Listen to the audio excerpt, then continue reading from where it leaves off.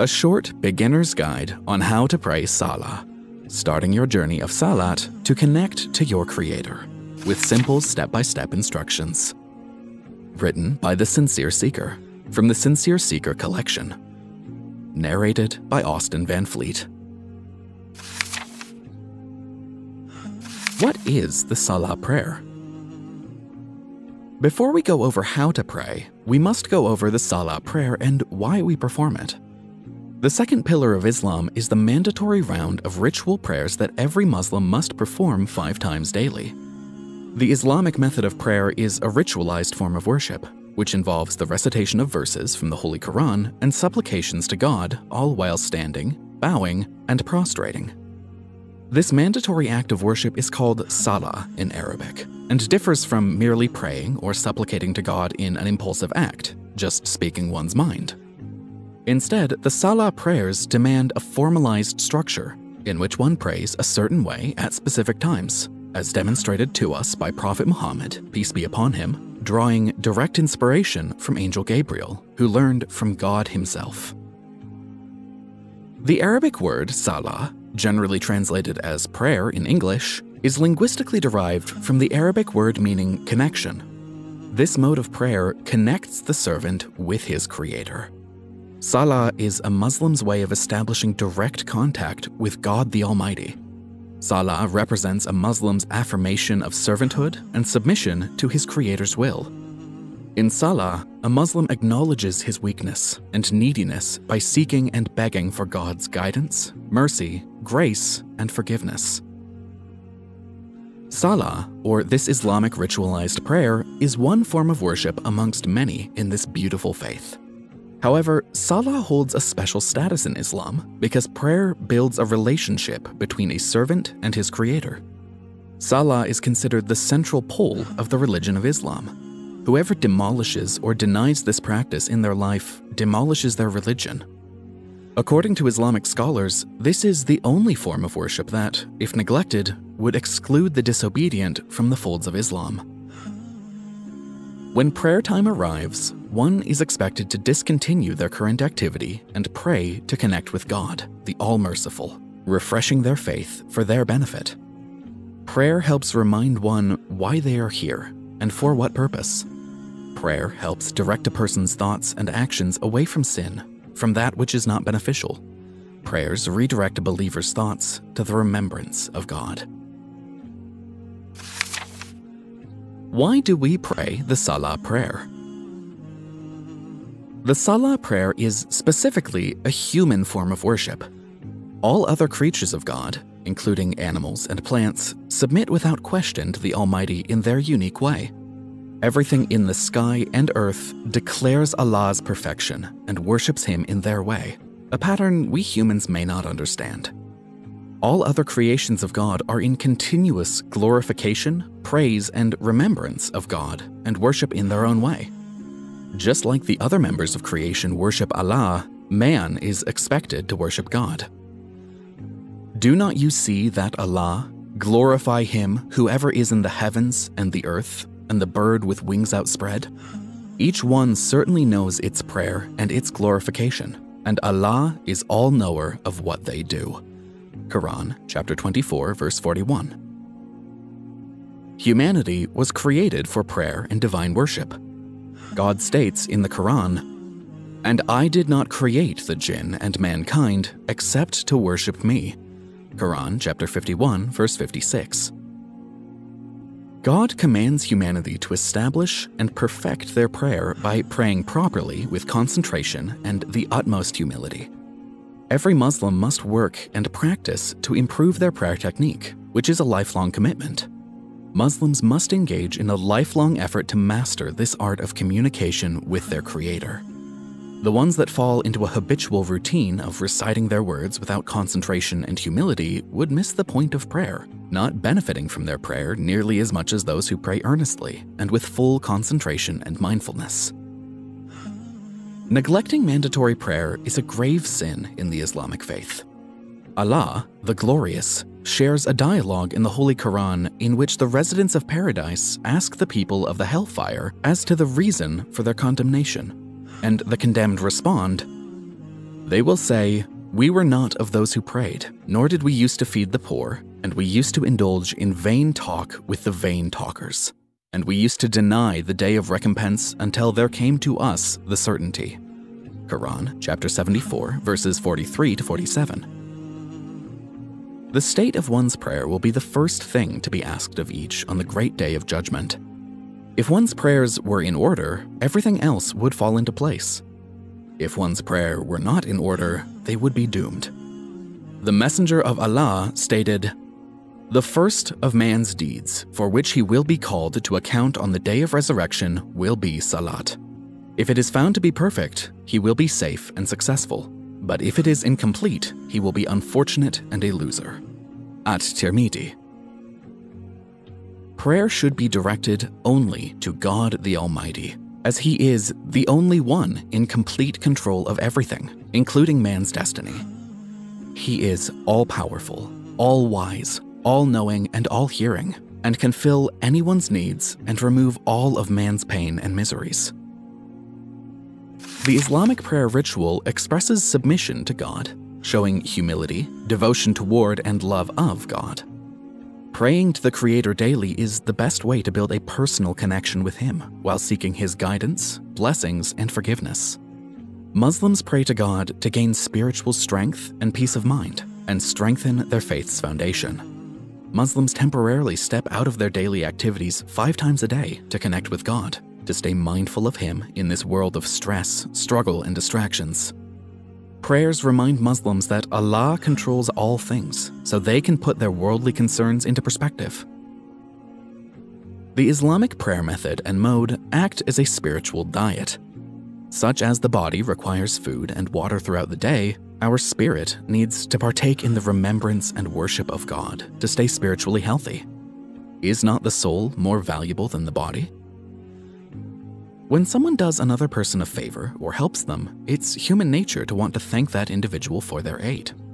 Since God has blessed humanity with a countless number of favors, including one's wealth, health, family, and all kinds of gifts, a Muslim prays numerous times to thank Him throughout their day and night. The best way to demonstrate gratitude is through these 5 daily prayers. Who is required to pray Salah and who is not required? The 5 prayers are obligatory for anyone who is Muslim, reached puberty, and in his senses. The Salah prayer is not required for those mentally challenged, not in their sense. A woman that is menstruating or experiencing postnatal bleeding should not pray. What are the benefits of praying Salah? The Islamic ritual prayers come with many benefits, in this world and the next, for the ones that engage in them sincerely and mindfully, with concentration and humility. Amongst the benefits of praying is that the one that prays regularly and prays the way that they are supposed to be prayed has a promise from Allah that Allah will cause them to enter paradise. Amongst the benefits of praying is that the act of praying guards and protects a believer from sins and evil doings. Recite what has been revealed to you of the book and establish the prayer. Indeed, the prayer prevents from the immorality and evil deeds, and surely the remembrance of Allah is greatest, and Allah knows what you do. Quran, chapter 29, verse 45. When one becomes lackadaisical in their worship or neglects prayer altogether, they will experience the consequences of feeling distant from God, which may cause increased instances of sinning and evil doing. As they distance themselves from prayer and the remembrance of God, they become easier targets for Satan to reach out to and tempt them. The one that guards and faithfully practices their prayers would be mindful of everything else that matters. The one that neglects their prayers would be neglectful of what matters in this life. Amongst the many benefits of prayer is the transformative power that prayer has on a person. Prayer transforms a person's attitude, behavior, mentality, thoughts, and priorities, redirecting these elements to what matters in life. Prayer softens one's heart toward Allah and His creation. Muslims, steadfast in their prayer, are continually looking to help others and have a genuine concern for them, not just themselves. If one does not see their prayer's benefits and positive effects, one should question their sincerity, humility, and concentration in praying. God references the fate of past generations who did not take advantage of their prayers, wasting them. But there came after them successors who neglected prayer and pursued desires, so they are going to face destruction. Quran chapter 19, verse 59. Salah, prayer, is also connected to the fate of our Ummah, Muslim community. Prayer solves the many problems our nation is facing. If our prayer is strong, everything else in our community will be healthy. Previous prophets and nations also performed Salah. The Islamic prayer is a ritual that has been unchanged for more than 1400 years and is repeated 5 times a day by hundreds of millions of people all around the globe. Earlier prophets and messengers also performed the Salah prayer, in which the act of prostration was involved. According to the Gospel of Matthew, Prophet Jesus, peace be upon him, fell with his face to the ground and prayed. Going a little farther, he fell with his face to the ground and prayed, "My Father, if it is possible, may this cup be taken from me. Not as I will, but as you will." Matthew chapter 26, verse 39. You are in need of praying to Allah. Allah does not need your prayers. It is important to note that God is transcendent, free of all needs and independent. He does not need human worship or reverence, as he gains nothing from it. Muslims do not pray or worship God for God's sake. Instead, they praise and worship God for their own sake.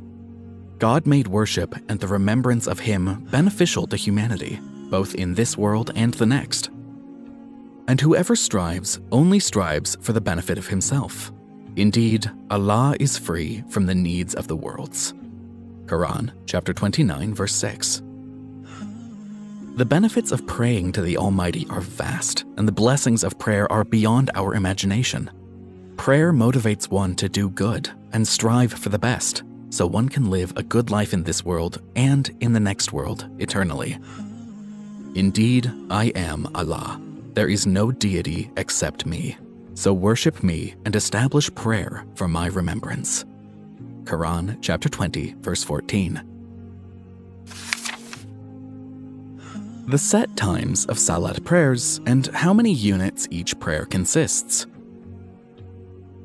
Much like the pillars of a building, where one cannot move them and needs to walk around them physically, a Muslim's life revolves around their 5 daily prayers, instead of casually trying to fit their prayers into their life. A Muslim's prayers are always their top priority. Everything else comes secondary. Muslims pray to Allah 5 times a day. These 5 prayers are obligatory. There are also optional prayers in which Muslims can pray throughout the day to strengthen their connection with Allah. Here is a list of the 5 mandatory prayers and how many units each consists of. We will talk about what movements and sayings consist in a unit of prayer in the section on how to pray Salat.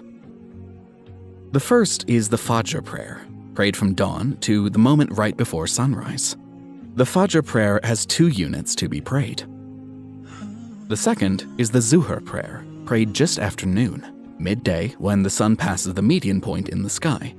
The Zuhr prayer has 4 units to be prayed. The third is the Asr prayer, prayed during the afternoon halfway between noon and sunset. The Asr prayer has 4 units to be prayed. The fourth is the Maghrib prayer, prayed directly after sunset. The Maghrib prayer has 3 units to be prayed. The fifth is the Isha prayer, prayed in late evening during the dark of the night, approximately an hour and a half after sunset. The Isha prayer has 4 units to be prayed.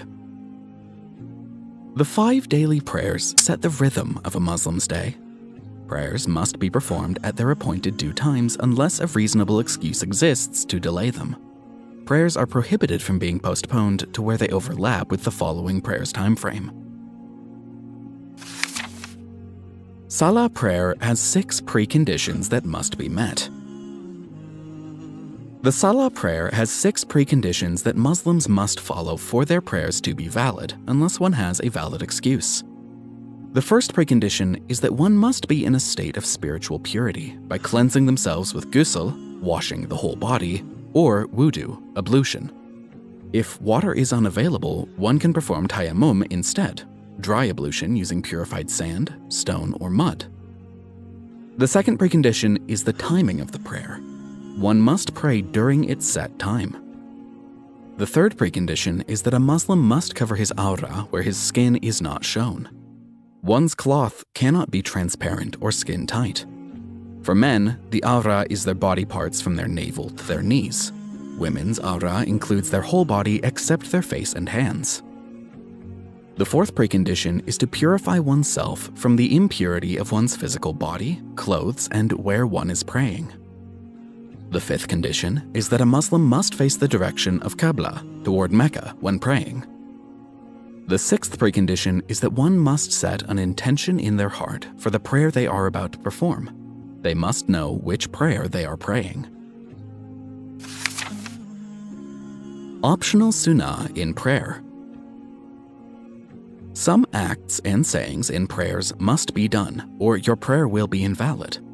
However, there are also sunnahs in prayer. A sunnah is an act that Prophet Muhammad, peace be upon him, performed or encouraged us to perform and is optional, and if enacted, you would get rewarded more by Allah. If not completed, there is no harm, and your prayer will remain valid. We pray the way Prophet Muhammad, peace be upon him, taught us. Prophet Muhammad, peace be upon him, stated, "Pray as you have seen me praying." So, we should pray the way Prophet Muhammad, peace be upon him, instructed us to pray through narrations of hadith that were passed down to us. Hadith about prayer teaches us the pillars of prayer, the mandatory movements and sayings, the sunnah acts, and the acts and sayings that nullify the prayer. It's also important to note, while Muslims agree with each other in almost all aspects of religion, there are a few minor disagreements when it comes to the finer, minor details in our faith.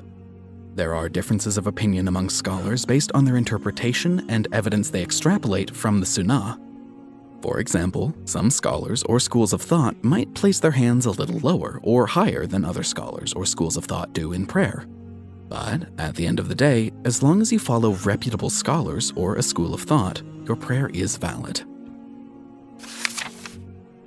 The importance of concentration and mindfulness during Salat prayers.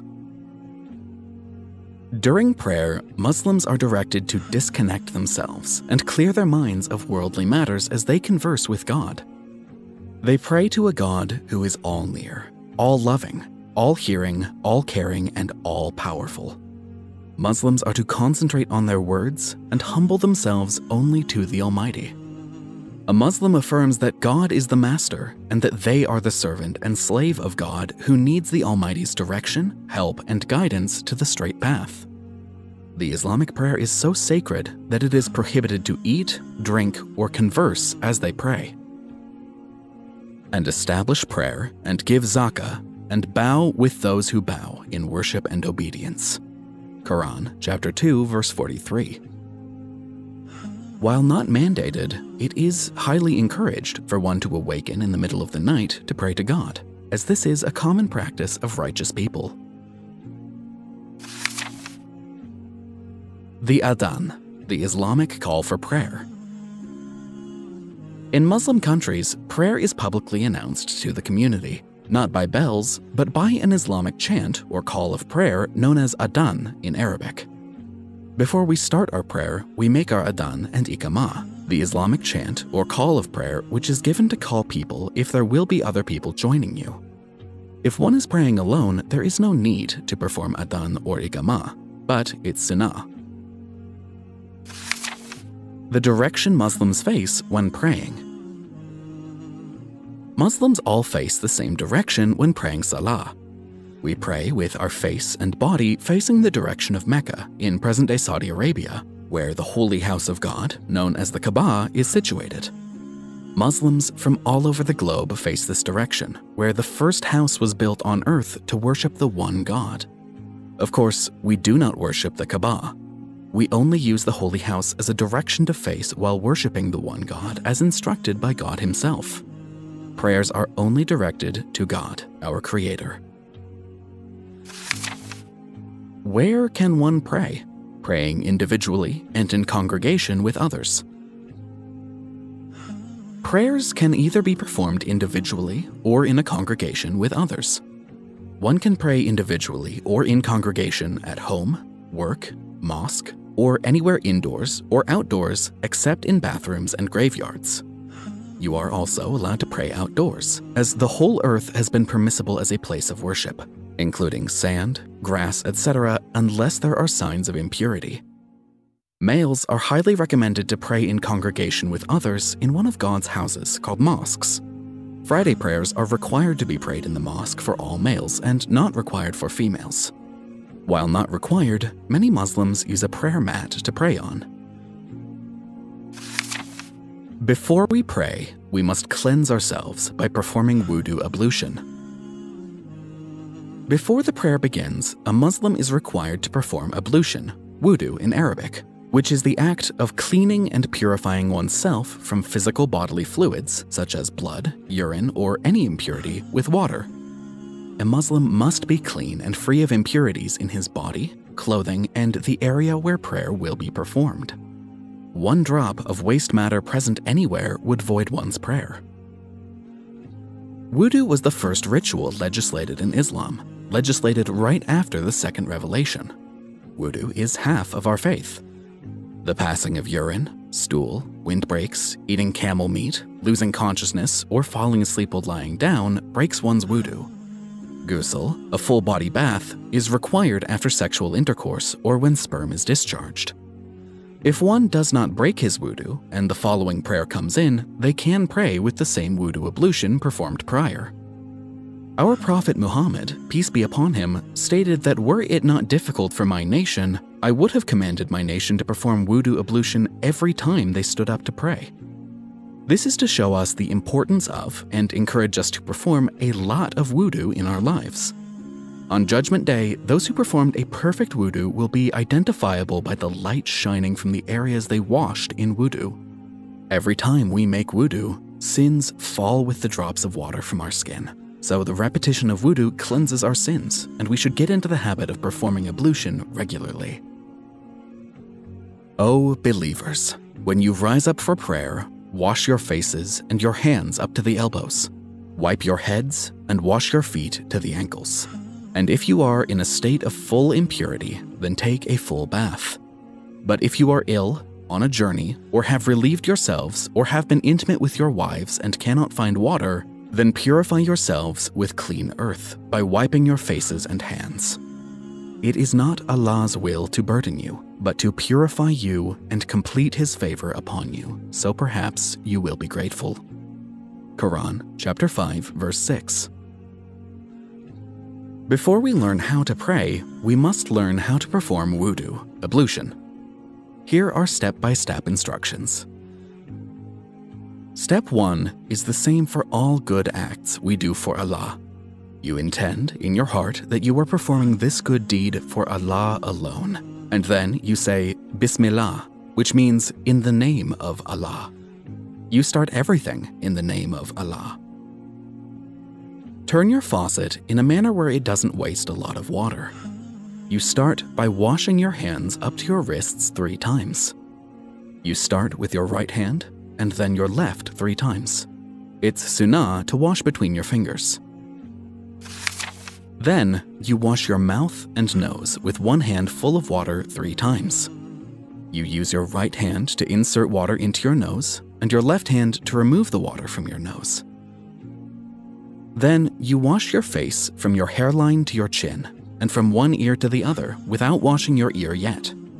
If someone has a beard, they can run their wet fingers between their beards. This is done 3 times. Then you wash your arms from the beginning of your hand into your elbow, starting with your right arm and then your left 3 times. You roll the water down from your hands into your elbows and then rub. Then you do the same for your left arm 3 times. Let the water flow down your hands as sins will fall with the water. After that comes the wiping of your head with your wet hands from the top of your hairline to the bottom of your hairline, back and forth only once. Then, wash your ears by inserting your damp finger into your ears, cleaning the inside and outside of your ears once. Then comes the washing of your feet, starting with your right foot from your toes to your ankles 3 times. Remember to wash between your toes and the bottom of your heels too. Then wash your left foot 3 times.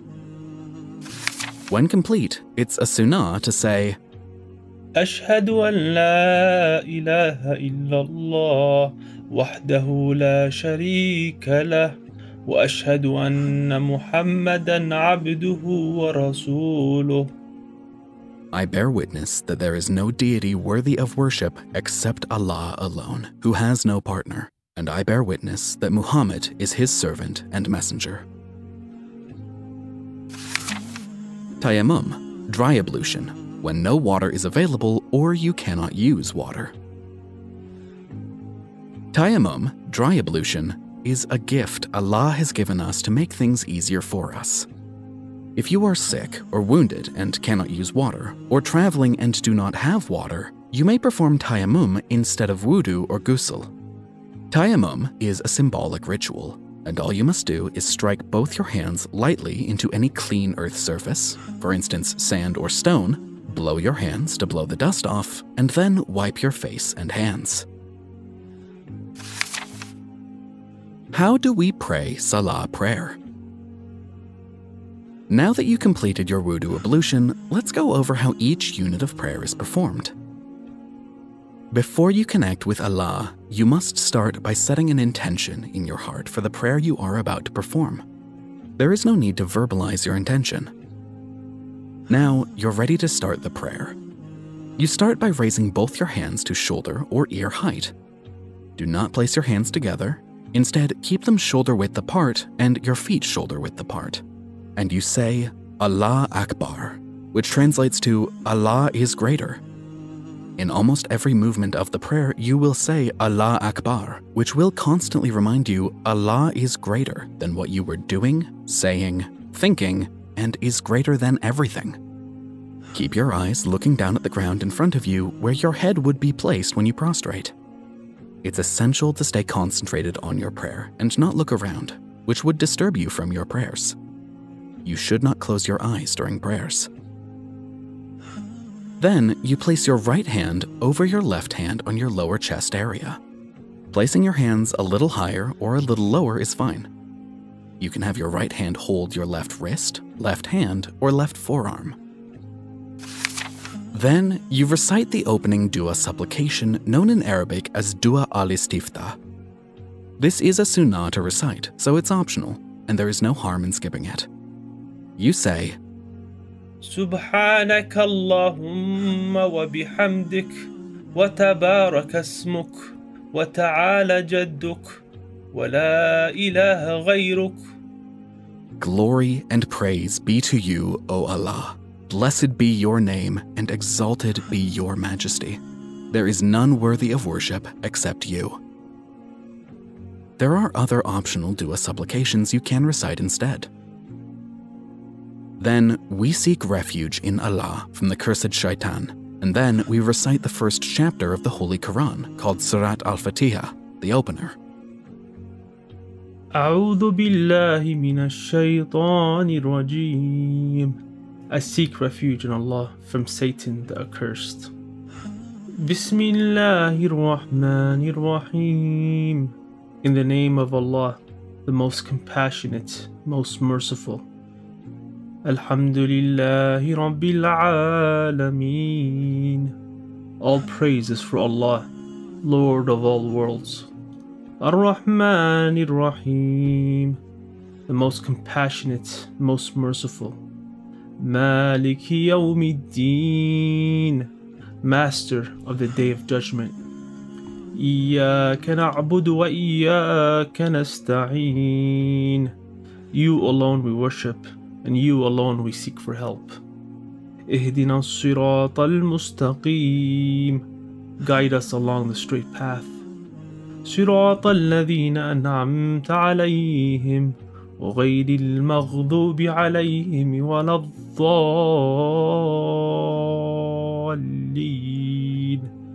The path of those who you have blessed, not those who you are displeased with, or those that went astray.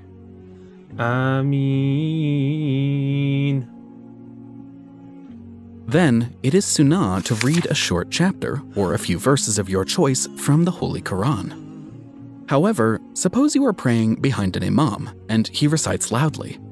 In that case, you can either recite chapter Al-Fatiha after the imam completes the chapter of Al-Fatiha, or you cannot recite it.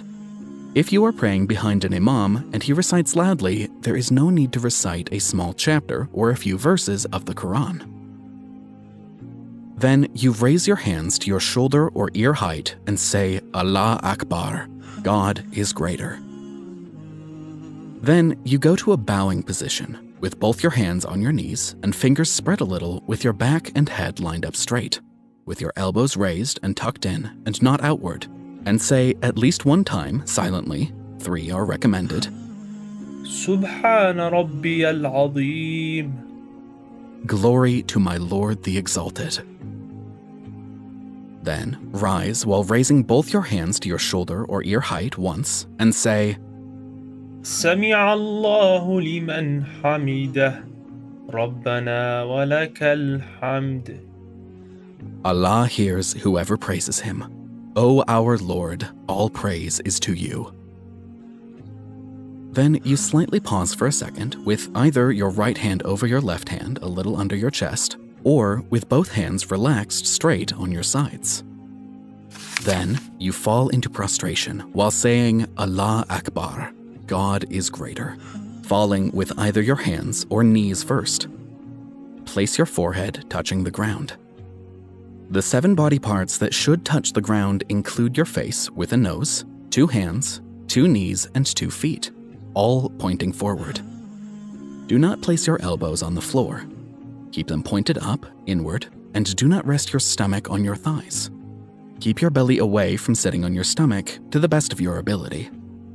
While in prostration, called sujud in Arabic, you say silently at least once, 3 is recommended, Subhana Rabbi al-A'la. Glory be to my Lord, the Most High. There are optional dua supplications one can say after this. You can also make dua supplication for whatever you want. For example, you can ask Allah for guidance, forgiveness, health, wealth, etc. You can make dua supplication here in any language, as Allah understands all languages. You are closest to Allah when you are in this sujud prostration, so make a lot of dua supplication if you please. Then you raise upright from your prostration position while saying, Allah Akbar, God is greater, with your knees bent and palms placed on your thighs near your knees. Your right foot should be straight and you sit on your left foot, keeping it horizontal to the ground while saying twice silently, Rabbi ghfir li. Lord, forgive me. There are other dua supplications one can say instead. Then, prostrate to the ground again while saying Allah Akbar, God is greater, and you repeat the same words on the prostration page. Subhana Rabbi al-A'la. Glory be to my Lord, the Most High. After that, you have completed 1 unit of prayer called rak'ah in Arabic. You would then get up while saying Allah Akbar, God is greater, and pray the 2nd unit of prayer, repeating all the same steps above, starting from reading the 1st chapter of the Holy Quran, called Surat Al-Fatiha, the opener. After finishing 2 units of prayer, one should sit on his knees with his hands on his thighs near his knees. You sit on your left foot, keeping it horizontal, and your right foot straight up, vertically, with your toes pointing toward the Qibla, Mecca. With your right hand, you point your index finger toward the Qibla, toward Mecca, the direction we pray, making a circle with your thumb and middle finger. Or you can make a fist with all your fingers except for your index finger, which should be pointed. You can keep your pointed finger still, or slowly move it up and down and look down at your finger and down in the area where your head was on. Then recite silently what is known as the tashahhud. التحيات لله والصلوات والطيبات. السلام عليك أيها النبي ورحمة الله وبركاته. السلام علينا وعلى عباد الله الصالحين. أشهد أن لا إله إلا الله وأشهد أن محمدًا عبده ورسوله. All compliments, prayers, and beautiful expressions are for God. Peace be upon you, O Prophet, and Allah's mercy and blessings are on you. And peace be upon us and on the good, pious worshippers of Allah. I bear that none has the right to be worshipped but Allah, and that Muhammad is his slave and apostle. Then you recite what is known as the Dua al-Ibrahimiyya, the prayer of Ibrahim. اللهم صل على محمد وعلى آل محمد كما صليت على إبراهيم وعلى آل إبراهيم إنك حميد مجيد. اللهم بارك على محمد وعلى آل محمد كما باركت على إبراهيم وعلى آل إبراهيم إنك حميد مجيد. O Allah, send your grace, honor, and mercy upon Muhammad and upon the family of Muhammad, as you sent your grace, honor, and mercy upon Ibrahim. You are indeed worthy of praise, full of glory. O Allah, send your blessings upon Muhammad and the family of Muhammad, as you sent your blessings upon Ibrahim. You are indeed worthy of praise, full of glory. Note, there are a few different variations of these dua supplications. They are all valid to recite. Then, you can recite an optional dua supplication seeking refuge in Allah from four things: the punishment of hellfire, the punishment of the grave, the trial of life and death, and the evil of the trial of the Antichrist.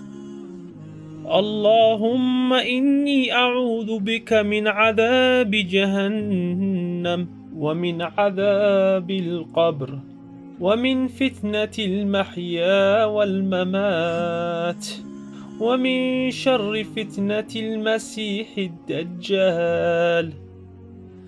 O Allah, I seek refuge in you against the punishment of hellfire, the punishment of the grave, the trial of life and death, and the evil of the trial of the Antichrist. Then, you can recite any dua supplications of your choice and ask Allah for anything you want. Then, you would conclude your prayer by turning your head to the right first while saying, Assalamu alaikum wa rahmatullah. Peace and the mercy of Allah be upon you. Then, you turn your head to the left and repeat the same words. Assalamu alaikum wa rahmatullah. Peace and the mercy of Allah be upon you. You have now completed a 2-unit prayer. May your prayers connect you closer to Allah and reward you in this world and the hereafter. But note, some prayers are more than 2 units, so please read on to learn how to proceed with more than 2 units. Prayers that are more than 2-unit prayers. What we just performed was a 2-unit prayer. The 5 daily prayers you are required to pray have different numbers of units needed to pray. Only the Fajr prayer, from dawn to the moment right before sunrise, is a 2-unit prayer. As for Zuhr, Asr, and Isha, these prayers are 4-unit prayers, and Maghrib is a 3-unit prayer. For these 4 prayers, after completing the second prostration of your second unit of prayer, you place both your hands on your knees, with your back and head lined up straight. It's a sunnah to raise your right foot vertically with your toes pointing to the direction of the Qibla, Mecca. Your left leg will be underneath your thigh, with the weight of your body on your left thigh and buttock, So you'll be sitting on the left side of your body. And you say the same first half of the tashahhud we spoke about earlier. التحيات لله والصلوات والطيبات السلام عليك أيها النبي ورحمة الله وبركاته السلام علينا وعلى عباد الله الصالحين أشهد أن لا إله إلا الله وأشهد أن محمدًا عبده ورسوله. All compliments, prayers, and beautiful expressions are for God. Peace be upon you, O Prophet, and Allah's mercy and blessings are on you. And peace be on us, and on the good, pious worshippers of Allah. I bear that none has the right to be worshipped but Allah, and that Muhammad is his slave and apostle. Then you would get up while saying Allah Akbar, God is greater, and perform your third unit of prayer. Reciting the Holy Quran in your prayers, out loud or silently. During both units of prayer of Fajr and the first 2 units of Maghrib and Isha, you would recite the opening chapter of the Holy Quran and the verses of your choice after it out loud instead of silently. As for the rest of the units of Maghrib, 1 unit, and the Isha prayer, 2 units, you read silently to yourself. For Zuhr and Asr prayers, all 4 units are read silently.